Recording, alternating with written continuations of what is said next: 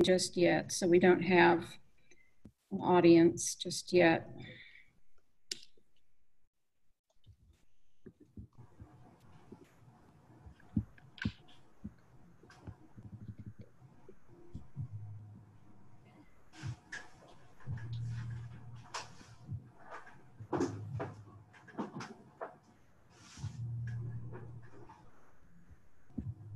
Okay, you all bit ready?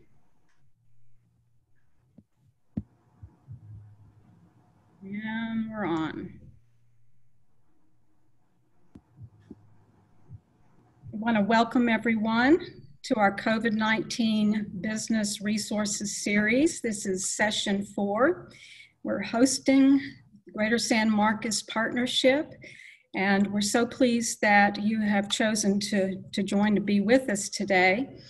My name is Barbara Thomason, and I am the Director of Workforce Development, Business Retention, and Expansion.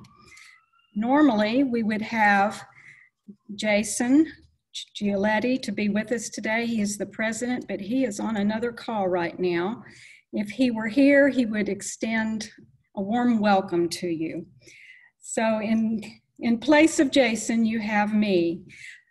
We decided to do this 4-part series because we realized that there were many, many business resources out there that you might want to have access to as you rebuild your business during this COVID time. And we wanted to have those resources available to you. Some of them had been extended to you, and others there had been a time lag since they had been extended to you, and we wanted to make sure that you have this information in hand. This session 4 is probably information that you haven't received. This is going to be a fun and interesting session we call creative capacity building. I won't say any more just yet, but I wanted to give you some instruction on how we're going to handle question and answer. First, I want to introduce to you my favorite technology person, Katie Haar. Katie, wave to everybody. She is our production manager, technical manager during the production today, and she's been a tremendous help throughout these presentations. So, and she will have a lot to do with the Q&A. So when you want to ask a question, you go to the question and answer dialog box, and you click on it, and you can type in your question. You will only see the question once it's answered, and you can submit questions anytime during the presentation, and we will either answer them ourselves, or we'll prompt the speaker to answer them. And if you don't get your question answered, if you don't think of it during the presentation, we will provide for you presenter contact information at the end of the event so that you might reach out to them at a later date. So that's how we'll handle that. So this is our lineup today. We're so pleased to have these experts with us. Carina Boston Pinales is the founder and co-owner of Splash Connect Coworking, LLC. She's our local superstar entrepreneur who'll share her perspectives on success, and she has joining her mentor, Mr. Jorge Varela, Managing Director of AltusVista and Chairman and CEO of BioNorth, Texas. These 2 professionals will be followed by Houstonian Connie Maxfield of Maxfield Productivity Consultants on a topic that she introduced to me some years ago and that I got very excited about, called Blue Ocean Strategy. And she will tell you much more about that when she joins us. So our first guest presenter is Carina Boston Pinales. As I mentioned, co-owner of Splash Connect Coworker, and a visionary at navigating processes and tools to optimize the people side of change. Splash is a unique business concept operating in San Marcos and the surrounding area, and I'm sure Carina will reveal much more to you. She has a background in psychology and design and a certification in life coaching from the American Union of Neuro-Linguistic Programming. She is a Shining Star Under 40 and a Distinguished Alumna in Business Development and Innovation awarded by the National Hispanic Institute. So Carina, tell us about your business and how your members are surviving so well. Thank you, Barbara. I really appreciate that welcoming, warm introduction, and the opportunity to be here today with Greater San Marcos Partnership and our audience. I'm going to go ahead and share my screen, which will allow for me to present to everyone our presentation today.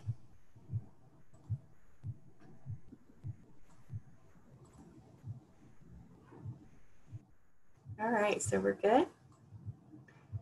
Wonderful. So Splash Coworking, we're the only co-working space in San Marcos, Texas, also known as the Innovation Corridor, coined by Greater San Marcos Partnership and others who recognize this special place that we have here in Texas.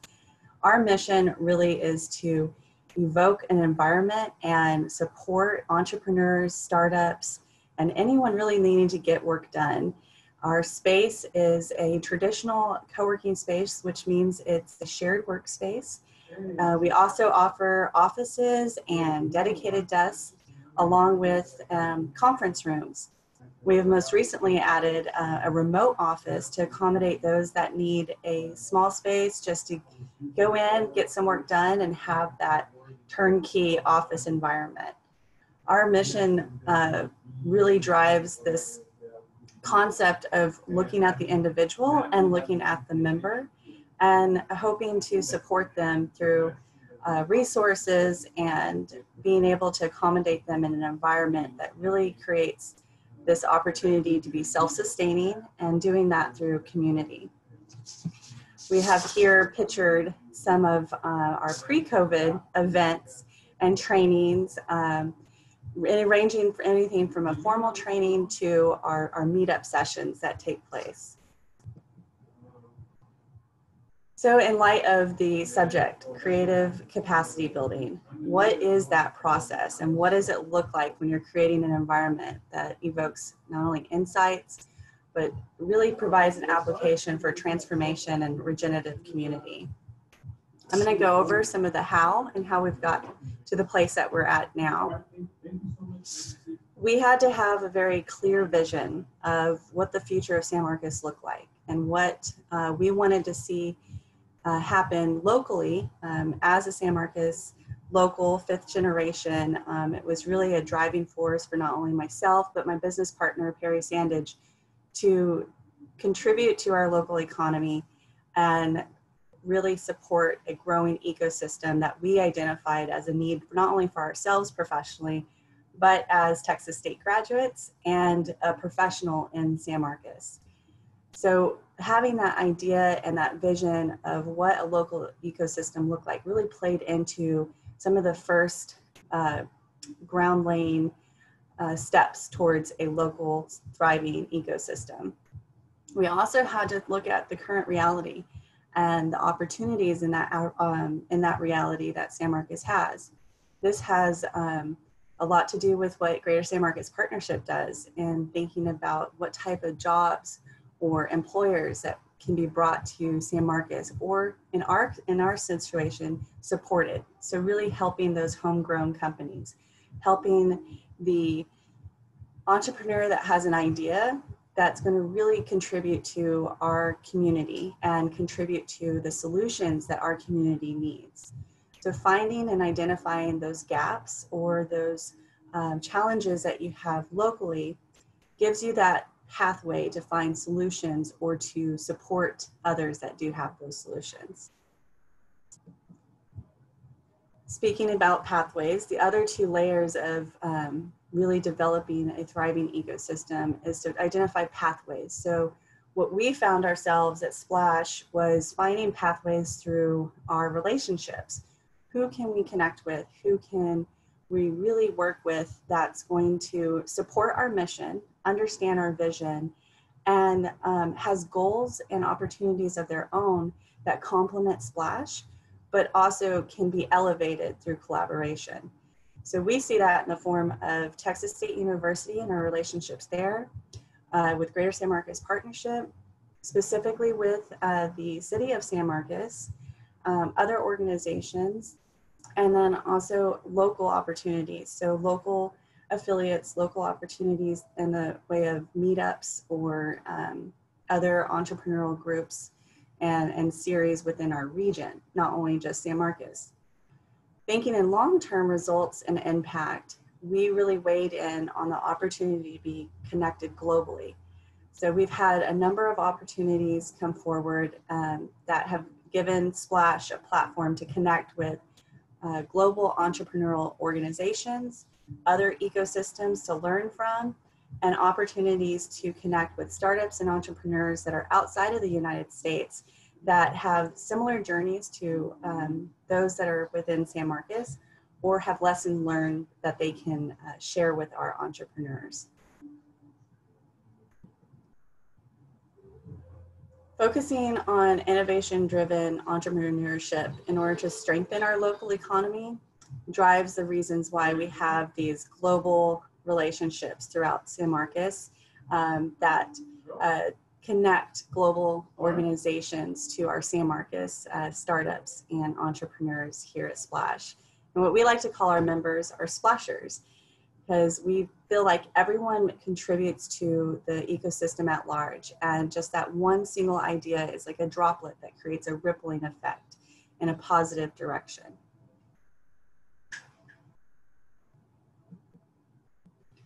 So speaking of those partnerships and the ecosystem that we've developed, Splash Connect, we've had this conversation with Greater San Marcos Partnership and looking at really bringing in the different institutions or organizations such as Greater San Marcos Partnership to connect with our splashers and provide resources and really help kind of unite a true evaluation of the needs that either our members have or people that are within our community and our network of Splash itself.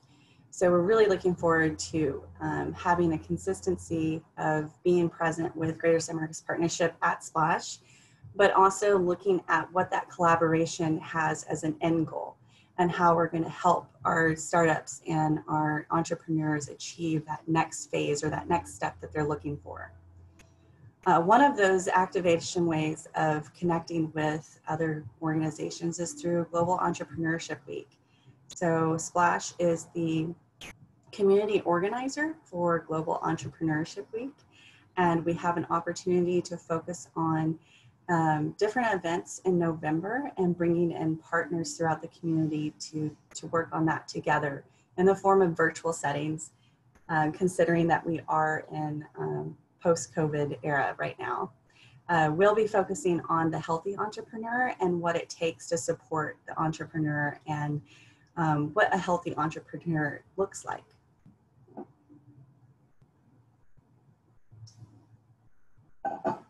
I encourage you to go to our website where you can sign up and find out more information about our programs that are coming up, specifically what we're doing in partnership with UnInc.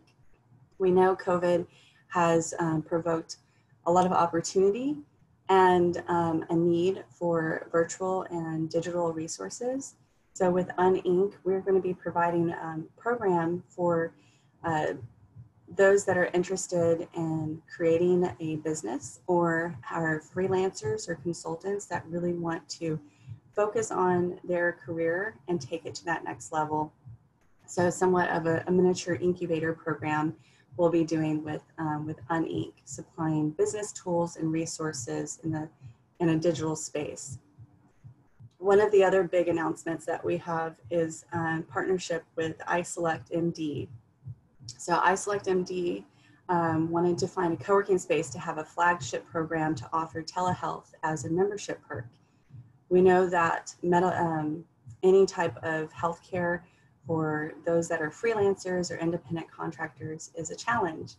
And we had been searching for a solution. And when this opportunity came forward, we were so excited to be considered and much less chosen as the flagship program. So if you're a splasher, you'll be able to have the resource of telehealth. And that's something that's not readily available to most co-working spaces. And we're very happy for that as an opportunity for our members to have access through telehealth to some of the things that they need. ConnectX Global, they are a group that's based in France, but we recently were interviewed for a podcast series. And so this is an example of just the consistent opportunities that we reach out and also are sought out for here in San Marcos. So some people might think San Marcos is this quiet, sleepy town, but we have about 5 different languages being spoken in Splash at any given day. And we have these relationships outside of Texas, outside of the United States, so we can really explore what opportunities are working for ecosystems that are outside of San Marcos, and what relationships and reflections that we might be able to see within our own ecosystem that are similar or parallels to learn from. So kind of to answer what you were speaking to earlier, Barbara, of like, how is it our members are surviving through this pandemic? That's what the intent of these series is, to provide these resources during a very historic and just disruptive time that we're all going through. And I think that's key to think about, is the fact that this is a time that we're all going through something very similar and just experiencing differently. What's unique about the entrepreneur is consistently an entrepreneur's journey is unsettling, unknown, fearful, and very unpredictable. So that's a hard wiring to know how to respond to uncertain times. And what we're going to see during this historic time that we're all experiencing are innovations, our solutions, our opportunities. When the pandemic hit, the immediacy of response that the entrepreneurial sector had was, in our light, very natural to see take place, because this is their environment. This is something that an entrepreneur deals with in a different setting, but very similar on a day-to-day. So it creates an opportunity for solution-driven results based off of problems that are put right in front of us to solve. So how are our members surviving? Well, they're used to this type of response, but what makes it safer for our members to survive is the fact that we've created an ecosystem to support their needs and to support them not only on a personal and social level, but also direct them to the resources that they need because of the collaborations and the opportunities that we've been kind of stockpiling the whole time that we've existed in order to support the next level that our members are needing to go to. So at this point, I think I had 15 minutes and I don't want to exceed the time, but I'm really excited to have Jorge Varela. He's going to join you and I during this webinar. I have had the pleasure and honor of working with him in the capacity of Splash, and him advising and directing and mentoring and coaching us. Him being patient with my pie in the sky ideas and then bringing me down to a very tactful and strategic way of looking at the opportunities that Splash is presented, and also what we can really do to help and sustain the ecosystem here in San Marcos. I think that's a key component of what we're hoping to be a supportive element of, but it's the sustainability of entrepreneurship. And I think that we have all the different ingredients that we need for our innovation corridor to thrive and be resilient. And I can't wait for you all to hear from Jorge. I'll let him introduce himself a little bit more, but he's going to speak on the money portion and the capital that drives entrepreneurship. And that's usually kind of the meat that everyone's excited for. So Jorge, if you want to go ahead and unmute yourself and take it over. Thanks, Carina. I am blushing. I know, the lighting in here is not as great as I would expect, but I am blushing. Thank you very much for that intro. Carina's vision is infectious. So don't short sell yourself in that. I think one of the greatest assets that the Innovation Corridor has is Carina. And before I forget, I also wanted to touch on something that's very critical. As an entrepreneur myself, and I had a number of startups, and was part of a number of startups, people don't realize how lonely entrepreneurship is, and how unexpected everything is. So as Carina said, COVID is just another, something else that shows up on their radar. But the beautiful thing about something like Splash Coworking is that you don't have to be alone as an entrepreneur. You can lean on each other, and in so doing, make the path a little bit easier. So I think one of the greatest assets is Splash Coworking, and I may have thought it a little bit crazy when Carina first met her, and I think it was either Nashville or in Seattle or somewhere. And she says, "I'm doing something in San Marcos," and I said, "Where?" I knew San Marcos. I love floating the river, and it just didn't dawn on me that it was a possibility. And here we are years later, and she does have worldwide recognition, global recognition for the work that has happened there. So thank you for that, because San Marcos is an important part of the Innovation Corridor, and I think that it is truly a corridor, and San Marcos is the bridge between San Antonio and Austin, and if we could just charge a toll for every time they do business through us, it would be great. Thank you also to the Greater San Marcos Partnership for having me here. I wanted to talk a little bit about the creative capacity building, because a lot of people, look at this and they think that it's a spontaneous thing and it happens rather quickly. I got involved in this industry many years after, I think 10 years after I had sold my last startup, and I started counseling and mentoring companies in Fort Worth. And at first I said no, but I was asked by a very good friend to take a shot at it. And I started realizing, I said, well, why was I successful in my business? And it turned out it was because I had a mentor network. And then I started studying other ecosystems, like Silicon Valley, like Austin, like the triangle, research triangle. And I noticed that most of these things happen at a very, very slow pace. We think Silicon Valley was a success, but when I was living there in the 80s, it wasn't as big as it is today. And the success for Silicon Valley started during the World War with radar technology and grants that it was able to obtain for itself and for startups around it. And then the encouragement of the university. So one of the key elements, and Carina says that, San Marcos has a lot of the pieces necessary for moving us forward. And one of those key elements is we do have Texas State there. You have to have research. You have to have innovation-driven entrepreneurship. Otherwise, what happens is you end up with a bedroom community that doesn't drive economic development.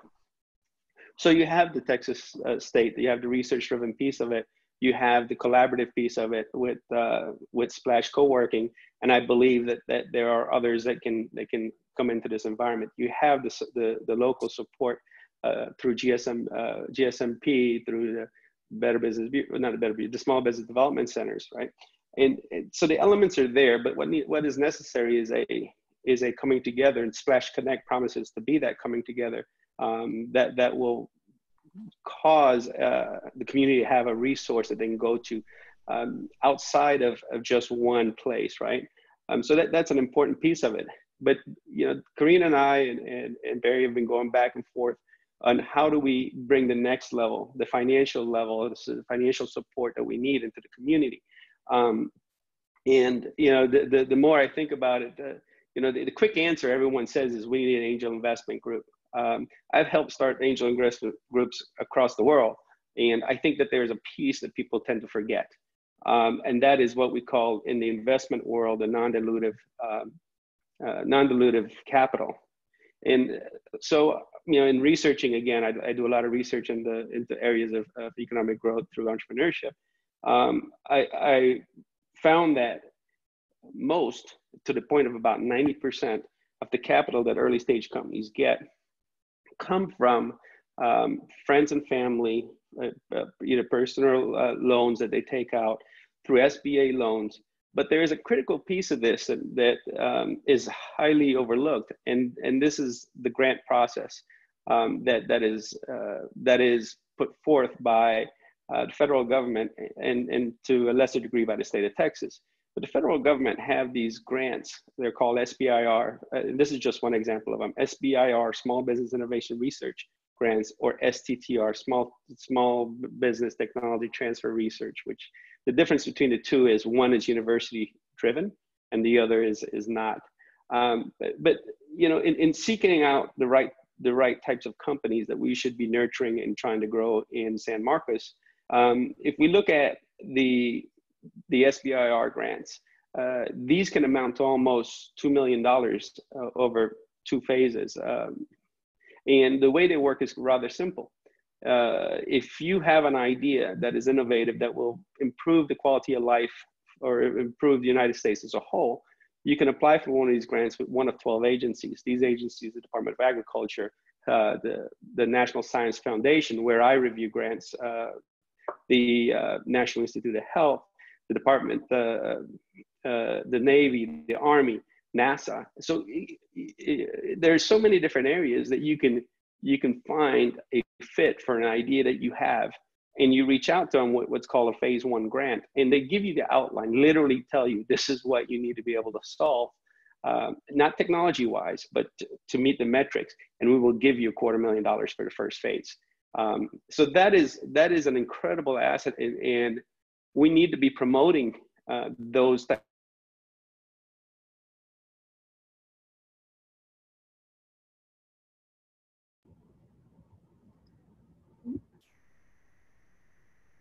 For 6 months of trying to make this thing work, whatever this invention or this idea that you have, if it fails, you owe nobody. You owe no money to anyone. So it is rather incredible that the asset is there and is sometimes overlooked, and it serves as something. And here's where it gets really interesting, because investors, angel investors, don't necessarily like being the first money into a deal. But if the federal government has invested $250,000 or up to, like I said, almost $2 million, then they're more likely to pay attention to it, because those grants get scrutinized by individuals who are considered by the government, at least, really good at what they do. So, they select people across the United States who have deep industry understanding. So if you're coming up with a new drone technology to spray agricultural fields, they look at people who understand drone technology, but they also look at people who understand the market in agricultural fields. So it serves as a gatekeeper. And as an investor, I know that if I see that the grants have come about and funded most of the research, the most risky part of the company's life, and I'm more likely to give. Now, why do I tell you all this? I tell you all this because those type of things amount to about 90% of the monies that companies get. The other 10% are investors, angel investors, and then later venture capitalists and private equity funds. But most of it is available elsewhere.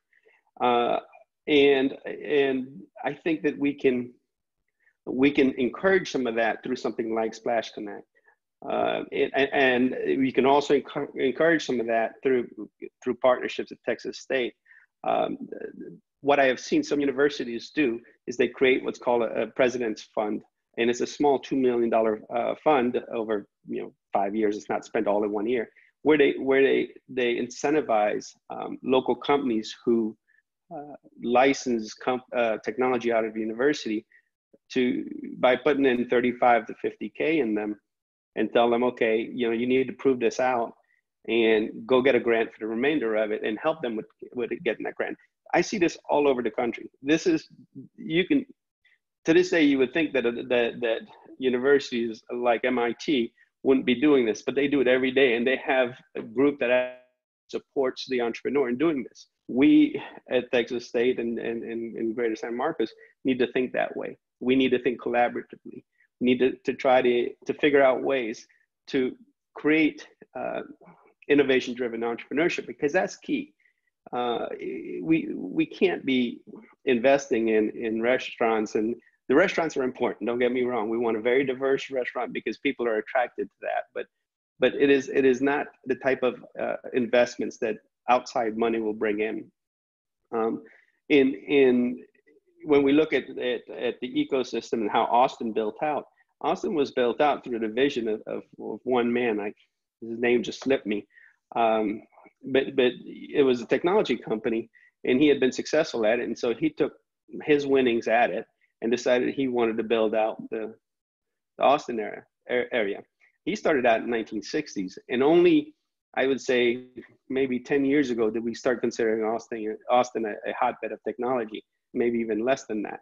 So it took him, 30 years to do this. It took Silicon Valley about 70 or 80. It took the Research Triangle about 30 as well. Now, I don't think it'll take San Marcos 30 because they've already paved the way. We can actually see the models. What we do is we go out and we borrow the ideas and accelerate the pace of doing it. Yeah, we need angel investors, but we also need people to understand that angel investors only invest in technologies that are very innovative and they can sell very, at a very good margin at a very quick pace. They're there to make money. There is one area that's slightly different, and that's called social impact investing. Social impact investing is very similar to the angel investing marketplace. The difference is that they care about as much, if not more, about the social impact. These are people who are typically extremely wealthy. And so they want to make a difference. There's a family up in Fort Worth whose family has had a propensity for Alzheimer's. So they have endowed a lot of research in that area. And those happen, but they're more likely to happen in the major metropolitan areas. Now, if you have technology, and this is where being part of something like Splash Coworking is important. If you're part of a community where somebody like Carina can call somebody else like me and say, hey, I have a technology that is in, Alzheimer's. Do you know anybody that would be interested in this? They will invest no matter where it is in the world because they're trying to stop a genetic propensity for Alzheimer's. So they don't care where you're at, they'll fund it. But that networking thread that is a co-working space is important. And I think that the promotion of that and the willingness to work collaboratively is what's going to build the ecosystem in the greater San Marcos area. How am I doing with time, Carina? Should I take a pause? I think that's my 15 minutes right there. Yeah, I think you're good. Barbara, do you have any direction?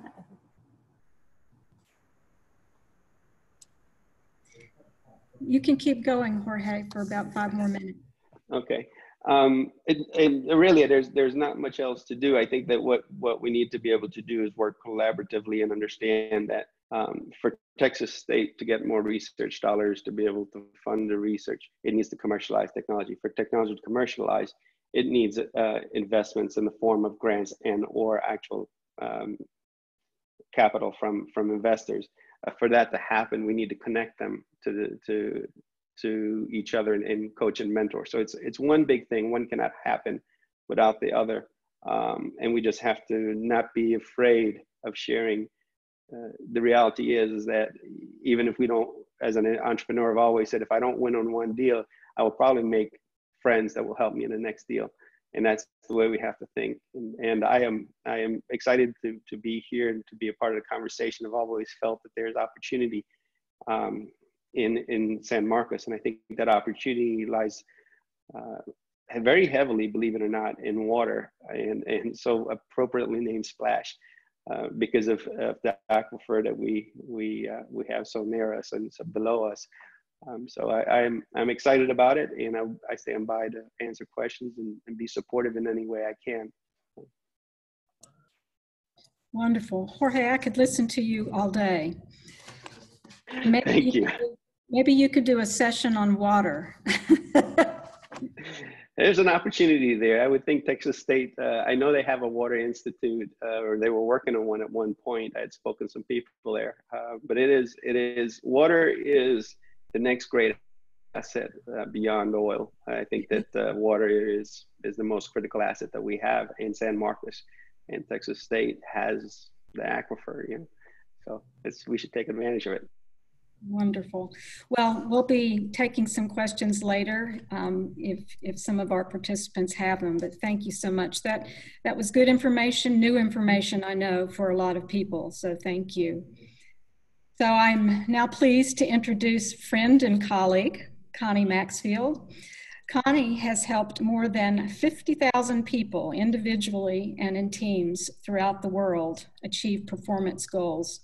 She has served as a master trainer for the Consortium for Supplier Training, and she is a Tier 3 master trainer for the Texas Leadership Center.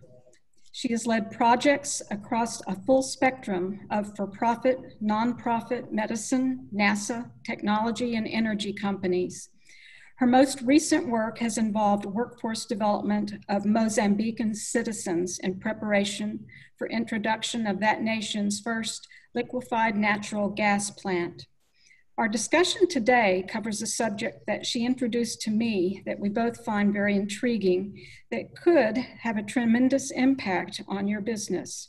It's called Blue Ocean, and I'm going to let Connie explain further. Connie? Okay, thank you so much.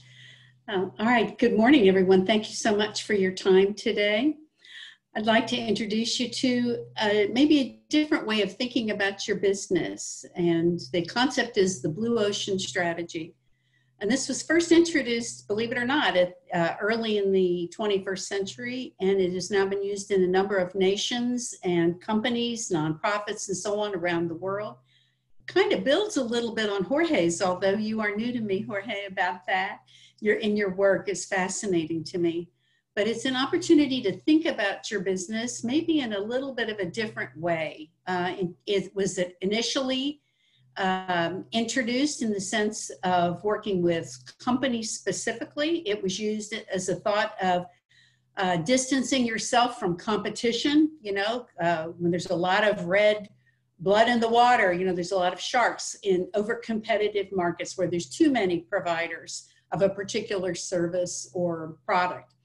But I think given what we've seen in the last several months with just everything kind of being up in the air, it's an opportunity, not just from a competitive standpoint, but from maybe a different way to sort of think about your business. So I'm going to introduce it initially, if I can here, with a little 2-minute video that'll show it that way.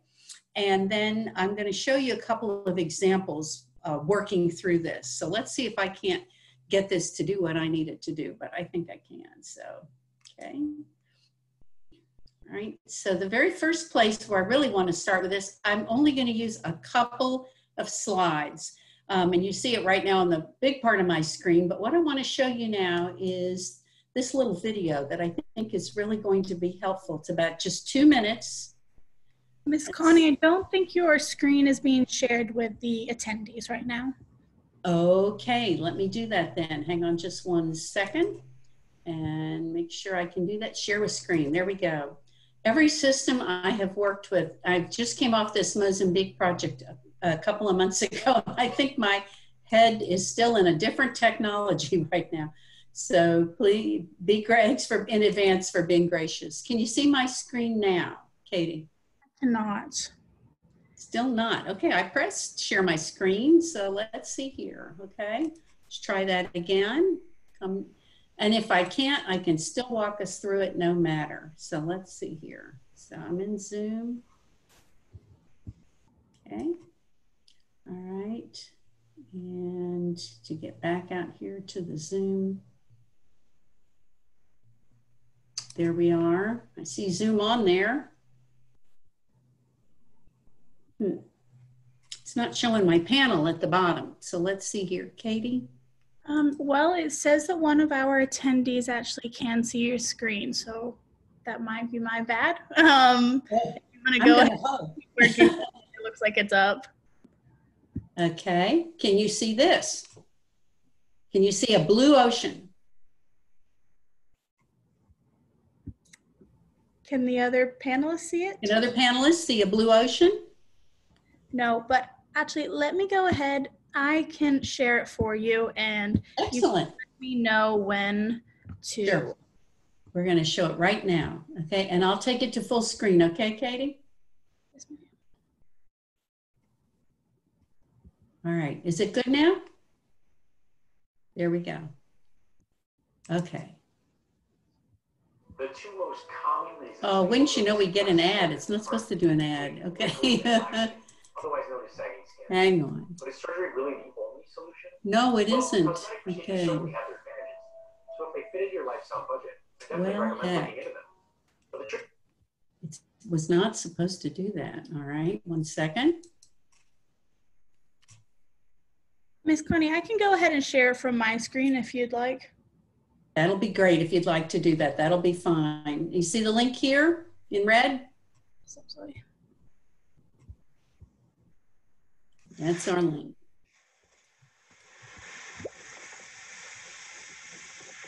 I hear it. Can everyone see it? There you go.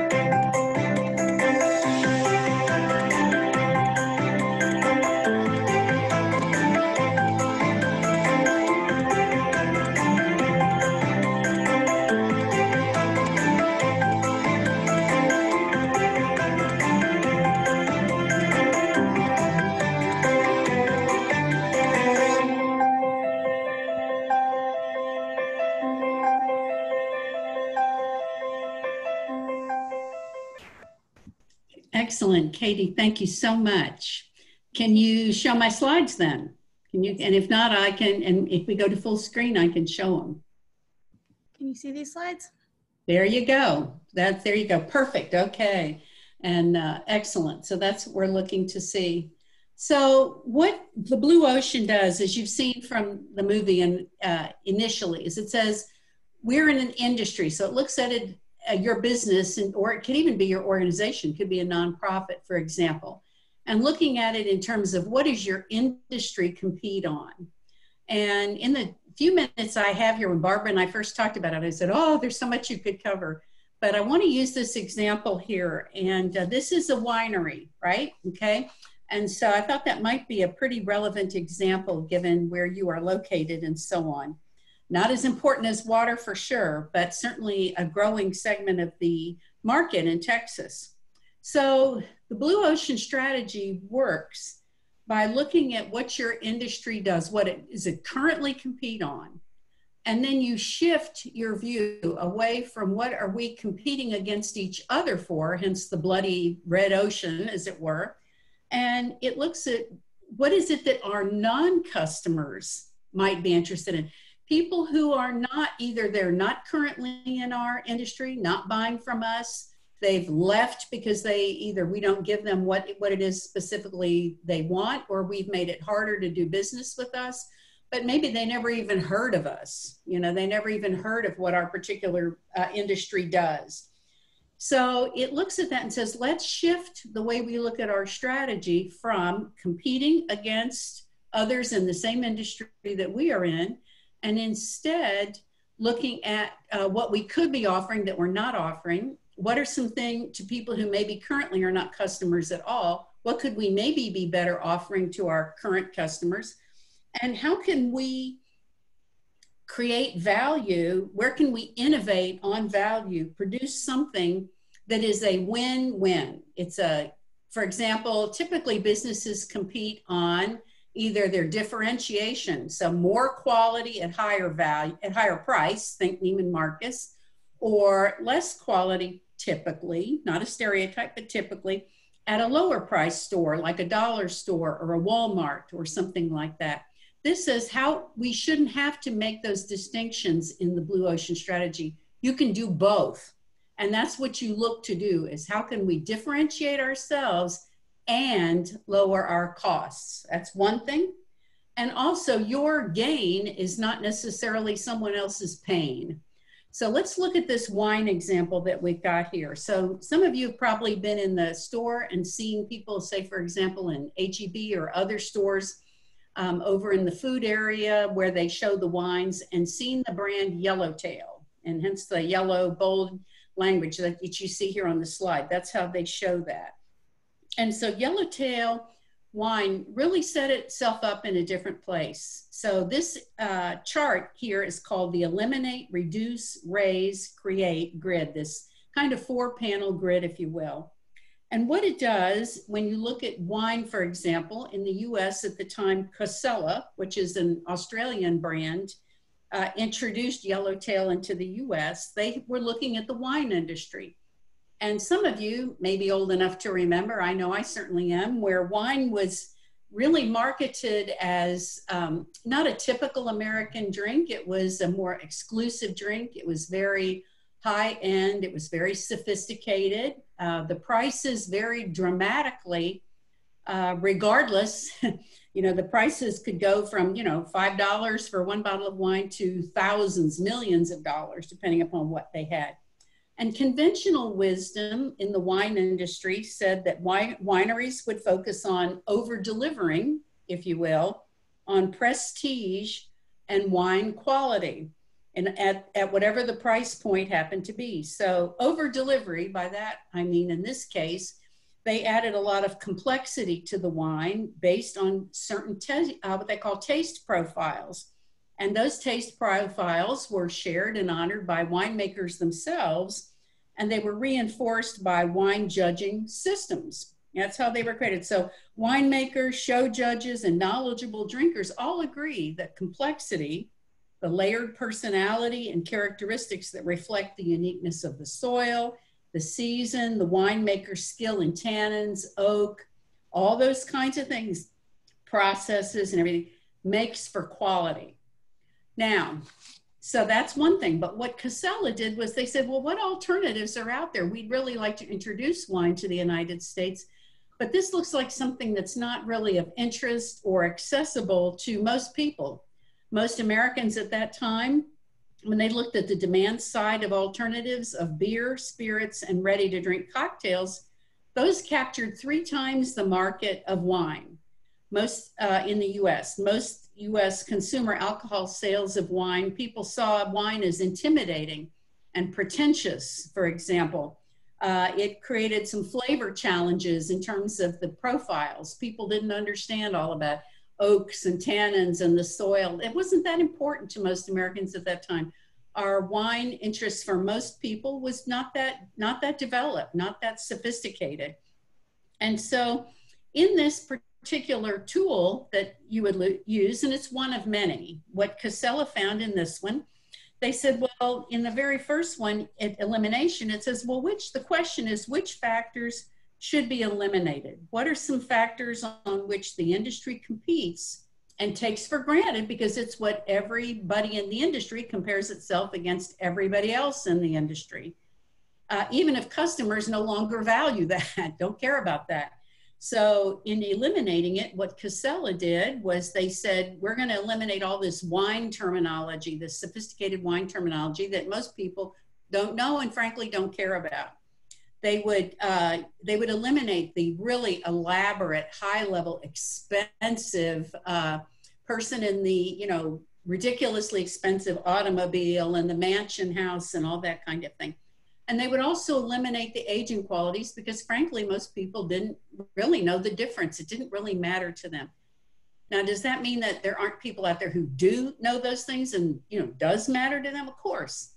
But they're trying to introduce another alternative to beer, spirits, and cocktails and make wine something that everyday people would consume. They're trying to grow a market here. So that's what they got rid of. So you would ask yourself that same kind of question, looking at my industry, what are we over delivering on that customers and people who are even non-customers that we've never talked to might be interested in? And so you're doing a lot of brainstorming and thinking and some research. You're going to talk to people about that. And the Blue Ocean strategy shows you step by step how to do that. They then look at reduce. And so reduce, the question would be, well, which factors should be reduced well below the industry standard? Which products or service have been over-designed in the race to match at least the competition? The focus was on the competition, not necessarily the customers and non-customers who are at that. And what that results in is over-serving customers, increasing the cost structure of what you're doing for no particular benefit, no real gain. So what Casella looked at in this example was they said, okay, vineyard prestige and legacy doesn't have to be eliminated, certainly, but it should be reduced because for most people, it was not that important. They were not necessarily knowledgeable enough for that to make a difference, to pay all this extra money, add all this extra cost to production. Wine complexity wasn't that big a deal for most people. So that didn't mean get rid of it. You can't get rid of it or you don't have wine, but you don't need to have this level of complexity for the customers they're trying to reach, the current non-customers. And this whole range of wines at various price points and so on, that's not what Casella was trying to do in introducing wine as simply an alternative to Americans as a drink, a social drink. Now, they said, well, what should be raised? Okay, so the question there would be, well, which factors should be raised well above the industry standard? In other words, what the industry's, what they're accepting is okay at this point. And that gets you to uncover and eliminate maybe some compromises the industry forces customers to have to make. A good example of that today would be in the pandemic situation, certainly where I am in the Houston area. The fact that people are now buying their cars over the phone and online and all that, they don't have to come into the dealer anymore, right? So that's going to be a big game changer, I think, even after all this is done. I'm not a psychic, but I think that's an option.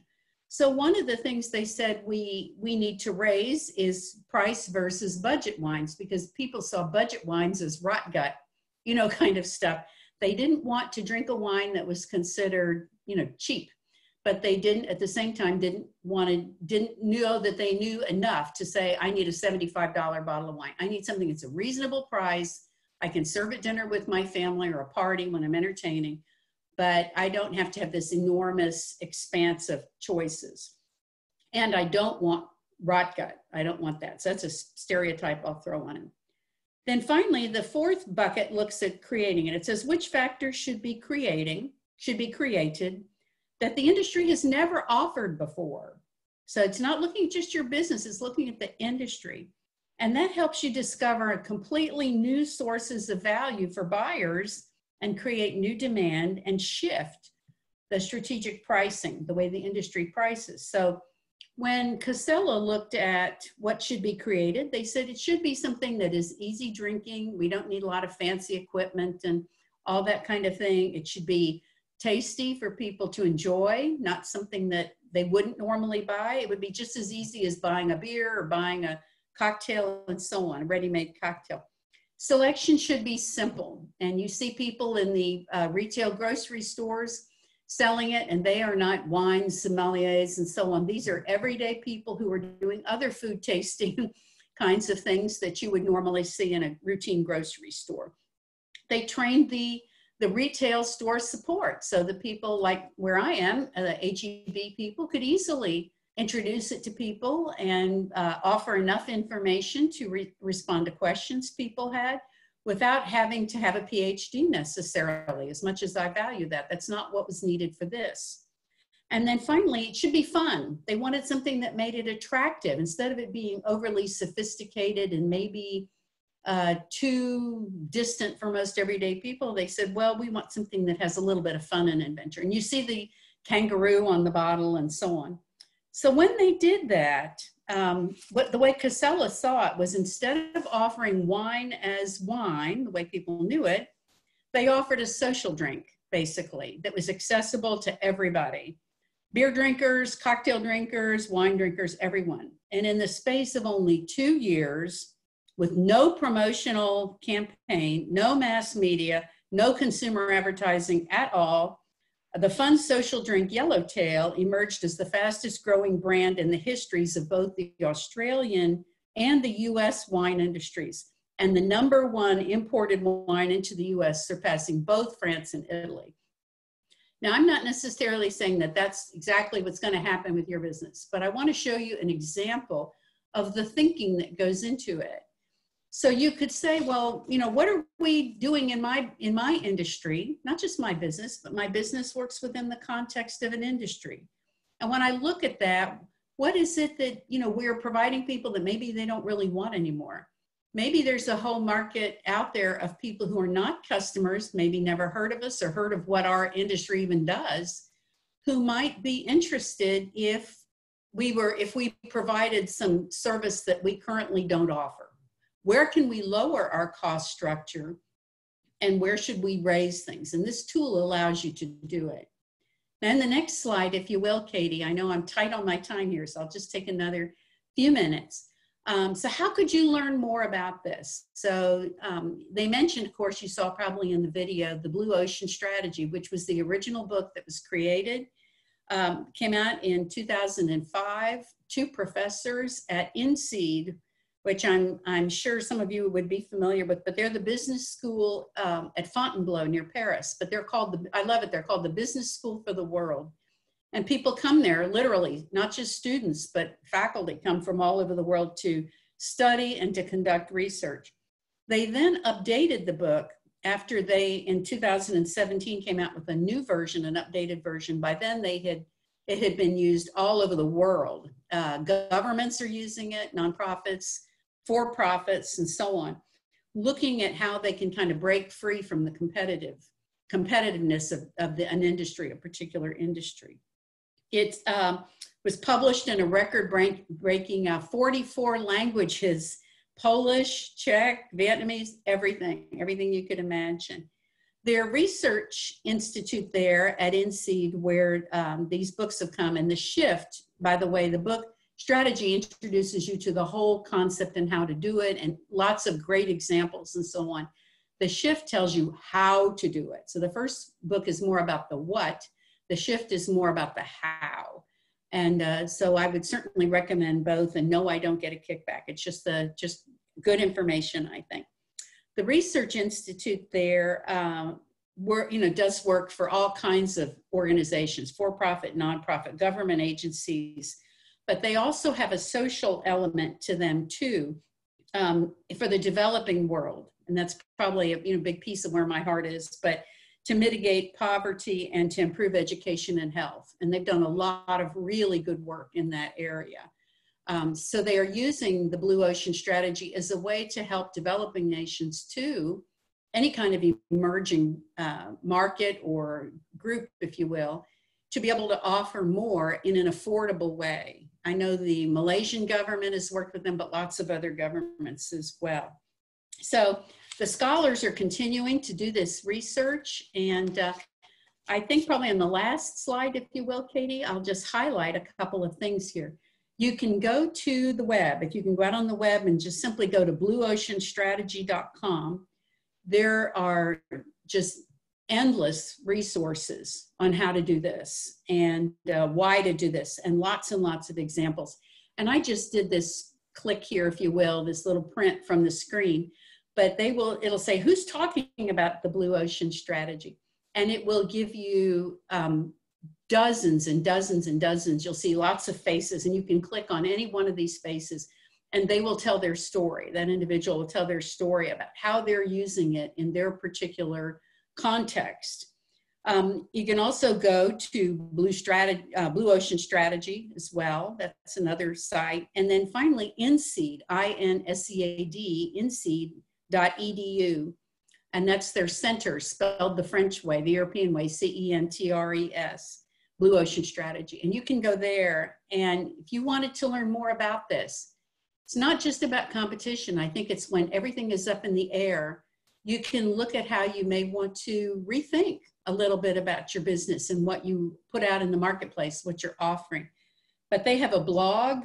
They have hundreds, probably thousands now, of case studies that you can look at from a whole variety of different perspectives, whatever your area of interest is. They have an electronic library that has over 2,000 management and academic articles on the Blue Ocean Strategy. They have an app for the iPad that you can use that has the tools. You don't have to recreate the tools they have. You can just download them for free. They want this to be available to the public. They have a newsletter that they publish. They have teaching materials for academics, so professors and so on, teachers who want to use this material in the classes that they are offering at their universities and so on. All of this information is out there. People can also go on and be certified if they want to take training in how to do this and become certified through Blue Ocean. I did not do that at the time for this application where we were using it, where Barbara and I were working together. But I was able to do it from the books and from these other resources that they provided. I looked at a number of case studies. I looked at materials.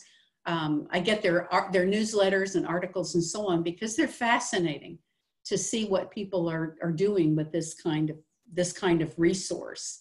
So it is something that you can do, and it gives you step-by-step the tool to use, how to use the tool, why to use it, when to use it, and so on. And then you can, how to meet with customers that maybe you've never talked to before, potential customers and so on. And it really guides you through this whole process. So that's the taste that I was hoping to give you, I think, in this little bit of time I have. They have a YouTube channel. That's another thing I didn't mention, I guess. So a wealth of information just to kind of get you to think about it in maybe a new way, a fresh way. And there's a great thought that when nothing is certain, everything is really possible. And I think that this is a great time for us in the United States and in the world right now to be able to do that, to consider things from a fresh perspective. So I welcome any questions that you have. Happy to answer anything you have. Barbara, Katie, I'll turn that back over to you. Thank you so very much, Connie. That was very good information. And it's true, we've had a lot of disruption in our world, and because of that, it might be that it's time for us to embrace disruption and to use some of this good information that we've had to do a controlled disruption. Yeah. So this is a good time for any additional questions, or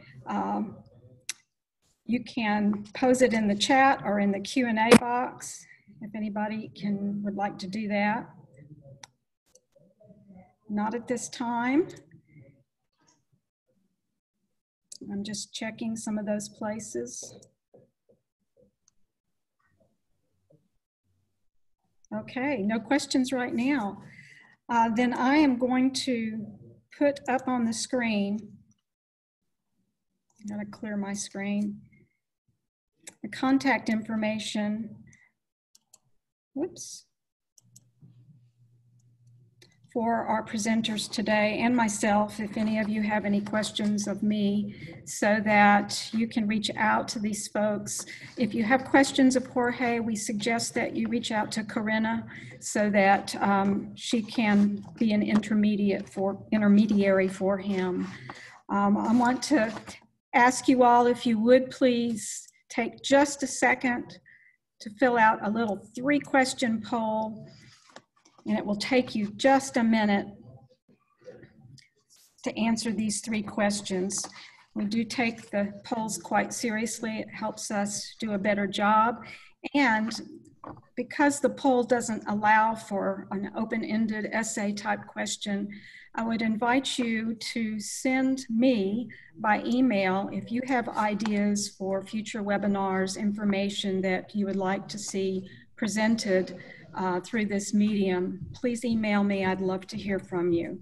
That's barbarat@greatersanmarcostx.com. We have just a few more people that need to vote, so we're waiting for you.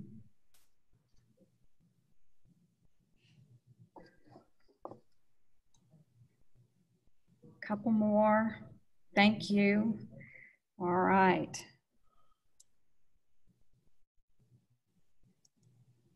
Thank you all so much for logging in. And again, if there's ever anything that the Greater San Marcos Partnership can do for you, please let us know. This webinar will be posted on our website and on our YouTube channel so that you can find it later if there's a detail that you missed. You all have a blessed day. Take care. And thank you, presenters, as well. We appreciate your time. We know it's very valuable. Thank you, Barbara. Thank you so much. Everyone that was able to show. Appreciate it. It was really great to hear everything you shared, Connie. Thank you. You bet. Thank you all so much. It was interesting for me too. Always learning, learning. Thanks. I like how we all had a water current going through our presentations.